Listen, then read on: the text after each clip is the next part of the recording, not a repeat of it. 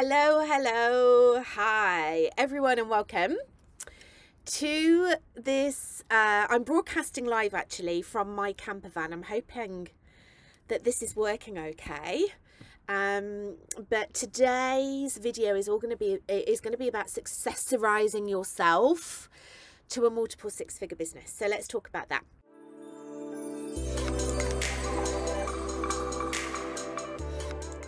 So first of all, if you've never seen me before, if this is the first time that you've ever watched one of my videos, my name is Abigail Rebecca. I'm a visibility coach, and I empower visionary entrepreneurial women to be highly visible, to amplify their leadership, and to grow their business to six figures on their own terms. And today's really is going to be about using accessories to grow your business. Now, it's just wearing accessories isn't going to grow your business on its own, but it does play a big part in that. And you might not believe me as I'm discussing this with you, so I just want to kind of put my point across, and maybe you will change your opinion about it, or maybe you're like, yeah, totally, like accessories are really going to help me. So it's interesting actually to do this live video from the camper van, because I'm normally in my office, so I feel a little bit discombobulated. Is that the word? Is that how you say it? But it's lovely. I'm like in the van, I'm facing the sea. It's absolutely gorgeous. I've been doing lots of training today, so it's really nice to come on and do this live with you. So if you're watching me live, then please come on and say hello, because I am actually live streaming.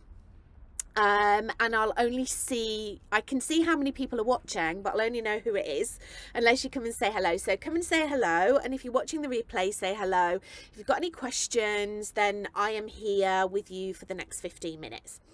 Okay, so when we talk about what's the best way to put it, like our business brand and our personal brand, we often refer to, well, first of all, like our business branding, like our branding colors. Oh, hi Angie, it's nice to see you. So you know, we talk a lot about, like, you know, how our website looks, how our social media looks, the colors that we're using. I was having a call yesterday with a client, and she's actually launching a new product and looking at, you know, what colors is she going to use to represent it, and she's a money coach, so we're looking at really lush, like rich purples and golds and oranges. I love the idea of purple, by the way, for wealth, because it's a very royal color. So so obviously there's all these things that we have to look at, you know, as we are you know, maybe like rejigging and growing our business, and how we represent ourselves on our websites, etc. And then of course there's like the environment that we work in. So we often hear a lot about that. So, you know, decluttering your environment, having a beautiful workspace. And we all know the power of that. I'm sure most of us have seen Marie Kondo, you know, on Netflix, and we've got a good idea about feng shui. And we know that, you know, to declutter, we have a clear vista, which means that we become less stressed. If you didn't know that, that's an actual fact. Because if we've got clutter all around us, then we can't see our enemies on the horizon coming towards us. So it's a real, like, it's a very basic need that we have, to have this you know, clear vista and decluttered around us. And you know, I have a couple of clients who do, you know, like interior designs and things like that, so I love to hear like their concept around it. And then of course it comes to the other part of, you know, personal branding, I guess, which is your personal image. So how you look, how you present yourself to the world has a huge impact. And a big part of that are your accessories. A huge part of that, actually. You've probably heard me speak before about the fact that I manifest through my clothes. In fact, I was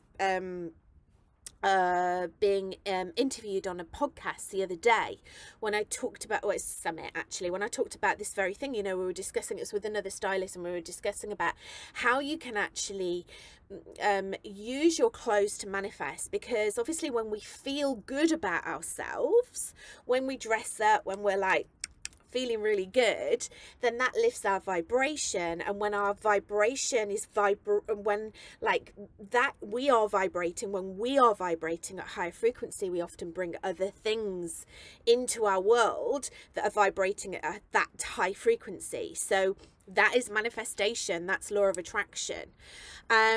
So anything that we can do to feel good about ourselves, including dressing up, is always a good thing. But and you can totally do that with your accessories. Now, I love this word, successorizing. I don't know if you've seen this amazing show on Netflix at the moment, and it's called Love on the Spectrum. And check it out. I freaking love it. It's in I think they've just released like a second series, and I binge watched both of them. And there was a girl on there that was going out on a date, and she was speaking about what she was wearing, and she was like, yeah, like she was talking about her necklace and her rings, and she was like, yeah, I'm successorizing. And her mum was like, what does that mean? And she was like, well, I'm accessorizing for success. And I was like, oh my God, I totally need to use that phrase, because it's such a great description of what you can actually achieve. You can achieve success through your accessories. And I like to refer to it as conscious adornment. So we are adorning our body in beautiful things. The accessories are just like the finishing touches. So we've got our outfit, we put our accessories on, and if we're very, very conscious in the way that we do that, then it's something that can really help us build our business. So how does it build our business? Well, first of all, we have to have clients, or we have to have customers. We do need to have people that are buying our services or our products in order to have a business, right? I'm sure that you'll agree. Comment below if you agree, because otherwise, if we don't make money from something, it's just a hobby. Okay, so we want to be making money in our business. We want to be bringing in money, and how we do that is we attract people in. Now, very often people are attracted to us not because of what we do, but actually who we are, like our energy, our aura. You know, if you think about me as a visibility coach, there are thousands and thousands of coaches all over the world that do exactly the same as I do, and I'm sure that they are all incredible and get the most wonderful results for their clients. Okay, but there's a reason why my clients come and work with me and don't work with them. There's something about me that they like. There's something about me that they resonate with. And that's why they decide to invest in themselves by coming and working with me, or coming on one of my retreats, or joining the Illuminated Leaders online global community. And not only do they get me in that community, they also get one another. So you are attracting people in through your accessories. And also, you know, as I said before, you are like, really, if you feel good, then you're going to be going out, and you're also going to be like not only happy and blissful, and people like to be around happy and blissful people. Most of the time they like to be around happy and blissful people. But also, like, it's just a way that you can actually send a clear signal to the universe and to your environment about what you stand for. So let me give you an example. The reason that I use conscious adornment is that I am very, very conscious about the accessories that I use, because they actually tell a story about who I am without me not necessarily having to explain myself. So let me give you an example of this. Oh my goodness, it's a bit rude. I bought these the other day, right? So I found this incredible jewelry designer who sells these, can you see them? They're called, I think she calls them nail cuffs. I mean, they're absolutely incredible. Can you see them here? Little nail cuffs, and you put those over your nails, right? And this is a jewelry designer in Jaipur in India, and Jaipur is very renowned for, you know, there's a lot of creatives, artistic people that work there, and a lot of people that are really incredible masters at making jewelry. And this is a really conscious business. Obviously, I checked it out and made sure that, you know, my little nail cuffs weren't made by tiny little children. They're actually made by adults who are being paid quite handsomely for them. But, you know, this says that, you know, I'm probably a little bit quirky, a little bit alternative, maybe like a little bit hippie, potentially. So anyone that kind of like feels like that themselves, like any of my potential clients or collaborators or investors or friends or anything like that, will be attracted to that. Okay, so that's one thing. So I asked myself, does it represent me? And I do feel that my accessories represent me. So these are the questions that I want to ask you when you ask yourself when you're putting on your accessories. First of all, do they represent you? Do they represent who you are? Secondly, will they attract your tribe? So this is a really good example, right? My necklace. Now, a funny story about this today. I was sat in the camper van. I got no intentions of going anywhere. And my pen, I was journaling, my pen ran out. I was like, oh, I need my pen. So I got in the driver's seat, drove round, went to a supermarket, couldn't find any pen. The queues were massive. So I was like, ugh. Okay, so I found myself in this cafe and I clocked that this guy had a pen. And I was like, okay, if I go and buy myself a cup of coffee and maybe a piece of cake and sit there, he might be very kind and give me his pen. So I went in and bought a coffee, and I sat down and I asked if I could borrow his pen, first of all. So I sat there, like, continuing to journaling, and then I looked around me and I thought, oh my goodness, like, this coffee shop is just full of, like, it was full of pensioners. Let's put it this way. It's a very, very sleepy little seaside town, and I realised that I was sat there in a leopard print dress with a necklace that says, I am a ray of fucking sunshine. And I was sat there and thought, oh my god, like, I might actually offend someone here. Anyway, I got over that idea quite quickly because I thought, clearly I'm not going to offend anyone. I mean, we're all adults here, right? But yeah, so it really gives that gives a good example of, you know, probably those people in the cafe, lovely, lovely, lovely, lovely people, but definitely not my clients. Whereas a few weeks ago, probably about a month ago, I wore this. I was doing sales calls. I probably had about 4 or 5 women that were contacting me for a connection call to ask for some help in their business. And then I knew at the end of those calls that, you know, if it felt like a good fit, I'd make an offer for them to come and work with me. So I wore this necklace and I got 3 new clients on that day. And all 3 of them were like, oh my God, I love your necklace. The necklace totally like attracted them in.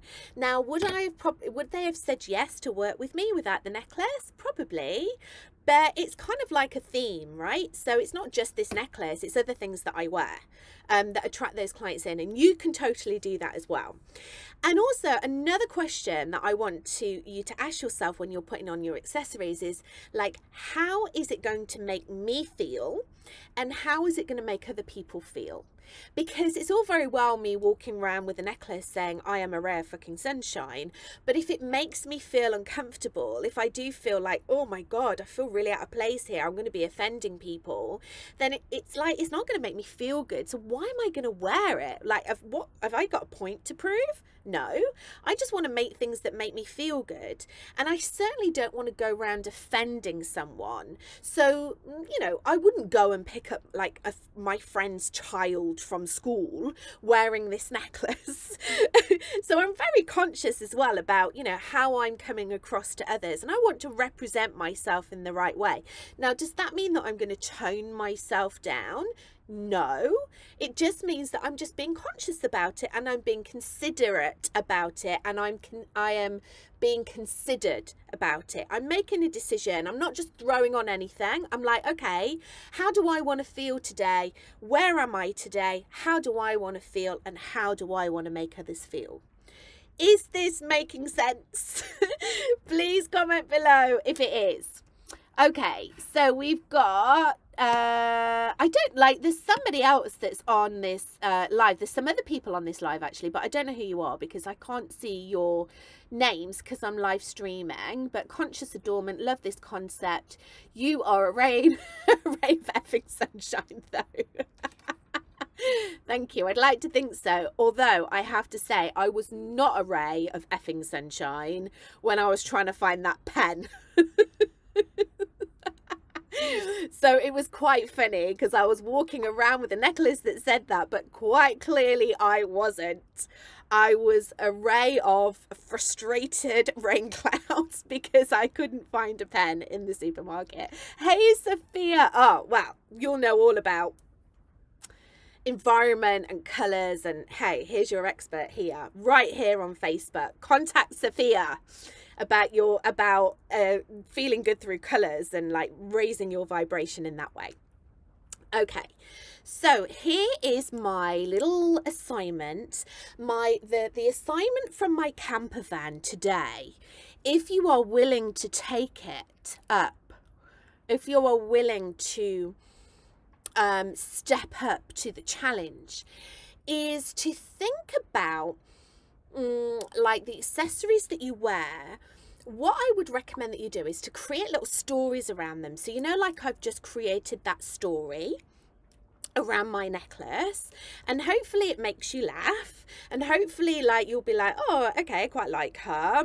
You know, if you've never seen me before, it might be, okay, I quite like her, that's a funny story, I'm gonna follow her. Or it might be, actually, no, I don't like her, she's a bit rude and brass, and that, you know, that's absolutely fine because you're not my tribe, and that's fine, that's absolutely fine. You can go off and you probably want to work with someone that wears a nice gold, you know, like locket, like a nice little delicate gold locket. That's probably the person that you would like to follow, instead of somebody like me that's showing up a little bit like, you know, I don't know. I don't know what I look like today, but anyway, I'm going with the flow. I'm not really toning it down today. I absolutely realised. So create stories around them. So here's the thing, right? You walk into a networking event and you're wearing something and you're feeling really good, and it's a conversation starter. I've got this beautiful crystal, this big amethyst that I wear a lot when I go to networking events. And without a doubt, I'll walk into a room and within a few seconds, somebody has come over and gone, oh my goodness, I love your necklace. Now that's brilliant, right? Because that person was probably looking for a way to come and break the ice and speak to me, or maybe just trying to break the ice and speaking to anyone. And also it's great for me because that's somebody that's just come up to me and had a conversation. So straight away, I'm like, hey, I'm here, and I can have a little conversation with them. So it's great on all accounts. If someone comes up to you and compliments you on something that you're wearing, create a little story around it. You know, it's really funny. I heard somebody say, I can't remember who it was. Somebody said, you can always tell when somebody comes from a working class background, because when you compliment them on their dress, they always tell you how much it was. So, you know, somebody says to you, oh, I really like your dress. You go, oh, thanks very much. It was only £10 from Primark. So instead of telling them how much it was, maybe create a story around it. So, for example, this ring that I have here, This is a beautiful ring. I went on holiday with one of my best friends, Laura, to Marrakesh, and we went in the souks. If you've ever been to Marrakesh, as a woman, you'll probably relate to the fact that you've just got to be like, you know, making sure that you're okay, and you've got your senses around you. It's very busy. Yeah, like, let's just put it that way. Like, you've just got to have your like spidey senses around you. So I was kind of like, just, you know, looking around, making sure that I wasn't drawing too much attention to myself, like walking around the little stores and not really getting too involved in conversations, because I didn't want to get into haggling and buying things that I didn't want to buy. And I saw this ring. I was like, oh my God, it's absolutely right. Now, I lived in Turkey for 3 years, and I got to be very, very good at negotiating, right? So I went up to him and had a little conversation with him, and I managed to get him down to £50, which I think is very, very good for this ring. It's like, it's got a fair weight on it, right? It's worth a lot more than that. So I got him down to £50, but me being me was like, oh, I'm just going to get him down a little bit more. Anyway, he wasn't having any of it. He was like, no, no, no, no, no. He got really angry with me. And I was like, my ego got the better of me. So instead of going, okay, I'll get it, I was like, nah, it's too much. And I was like walking off, and Laura was like, you love that ring? I was like, no, no, no, he'll chase after us. He'll chase after us. Anyway, he didn't chase after us. And then all night I lay in bed, and all I could think about was my ring. I was literally like, I need my ring, I need my ring. Anyway, I got up at like 7 o'clock in the morning. We were due to fly home that afternoon, and I went and very sheepishly went into the shop, and I was like, I'll have that ring if I can still have it for £50. And he was like, yeah, go on then. I was like, thank you very much. And that's my ring. So that's my beautiful Marrakesh ring. And wherever I go in the world, I like to buy a ring. I love to travel, and I love to get jewellery that reminds me of the travelling. So that's just a little story around my ring. And if you think about it, it could be like a little conversation starter. You know, if you're at an event, it doesn't have to be that long, but you can sort of say, oh, you know, I got it in Marrakesh and I haggled him down and blah, blah, blah. And straight away you're having a conversation with that person, and they might be like, oh, I've been to Marrakesh, it's very beautiful. Like, how long were you there for? Have you stayed in such and such a place? And then straight away you've got something in common with them. So accessories are a great way to build relationships with people, build relationships with them, get to know them, and then who knows where those relationships might lead to. You might just get a client from having those conversations at an event, or doing a Facebook Live, or putting a post. So that is my little assignment today. Have a little look at how can you consciously accessorize, and then maybe even if it's just like a couple of items, 2 or 3 items, and create a little story. Don't make it up, it's got to be true. That really helps.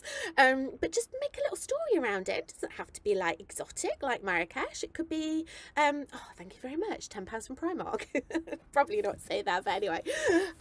So I would love to know what comes up for you with this, any aha moments. I'd also love to, you know what, I'd really love for you to share your stories around your jewelry and accessories. So maybe drop it below. This will now be on a replay somewhere, so maybe just drop it in the comments below, because I'd really, really love to know what your stories are, because I'd like to know more about you as well.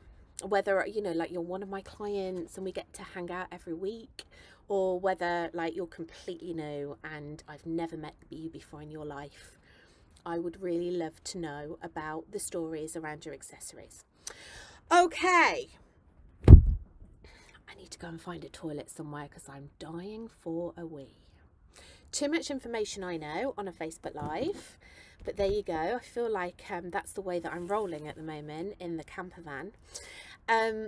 Have a wonderful, wonderful day, whatever you are doing. Thank you so much for joining me live. And thank you for watching the replay if you are watching the replay. No Facebook Live next week. but I am going to be doing a live webinar at 7 p.m. UK time, and it's going to be all about human design, which is like an amazing tool that I use in my business, that I use building relationships, and that, you know, something that I work a lot with on my clients. So look out for an email that will be coming out about that. If you're not on my email list and you want to be added, then you can always drop a little note underneath here, or message me, or send me an email at hello@abigailrebecca.com, and I'll make sure that you get added to my email list so that you'll know about the events. Oh, somebody's waving at me. Hello.